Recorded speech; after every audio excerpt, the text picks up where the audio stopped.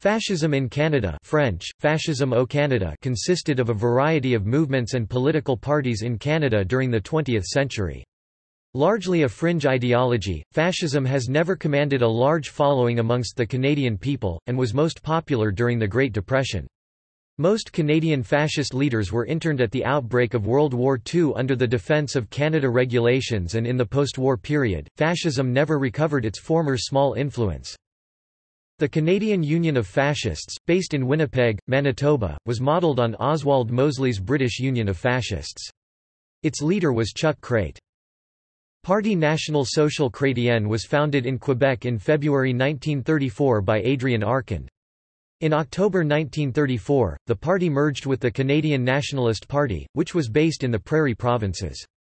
In June 1938, it merged with Nazi groups from Ontario and Quebec, many of which were known as swastika clubs, to form the National Unity Party. Fascist concepts and policies, such as eugenics, formulated in the U.S., found a friendly reception in Canada in some provinces, such as Alberta, where, under a social credit government, alleged mental defectives and other non-producers were involuntarily sterilized to prevent the birth of more similar people.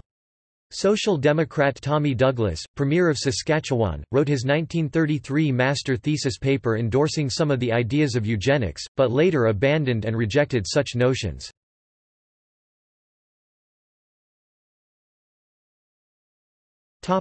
See also: